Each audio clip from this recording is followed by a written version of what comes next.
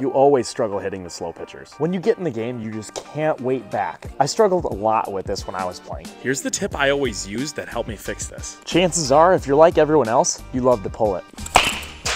But the thing is if you're pulling it off the tee, you're gonna try to pull it in the game. You can't just show up in the game and all of a sudden use a swing you've never practiced. So we have to slow it down.